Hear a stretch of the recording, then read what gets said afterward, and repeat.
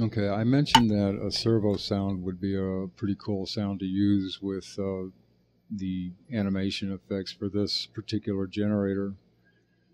And Final Cut Pro 10 comes with a large library of sounds, and so I went into the audio Final Cut Pro sound effects. I selected Final Cut Pro sound effects, and then I went into the find thing and just typed in servo, because there's over 1,300 sound effects that come with this program, and you should have a pretty good idea of what you want. See if you can find it in the search. So I typed in servo, and there's 4. So I'm going to rig this real quick. I've got my generator selected, and I've got it keyframed so that there's motion in it. I'm going to just move the clip to one side or the other. I'll just start here because left to right is more sensible anyway. On the side of if you have keyframes for any item, these little arrows are going to show up.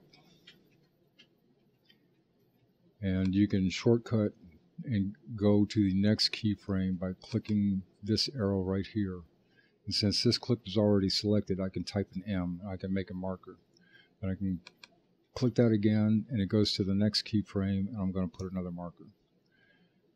I'm going to click that again, it goes to the last keyframe, and I'm going to put another marker. Because that's where I want the sound to end. And I'm going to go back to the beginning. I can hit Control, semicolon.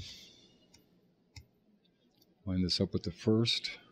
Turn on snapping. Take the sound I want and snap it to the playhead. Okay, nice sound, not the right timing.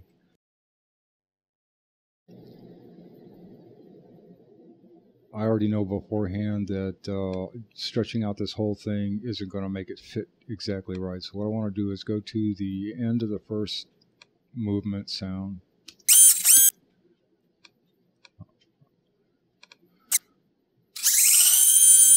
Turn off snapping. Which is about right there. I'm going to select this clip.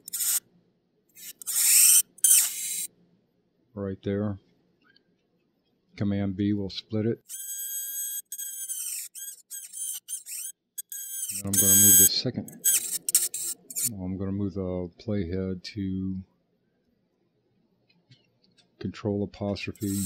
I'll move it to there, and then turn off skimming. Turn back on snapping, and snap it there. So I need to shorten the second sound and lengthen the first one.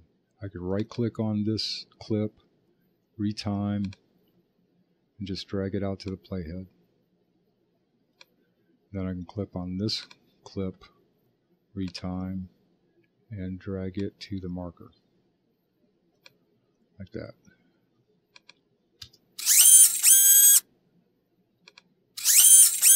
That's pretty close.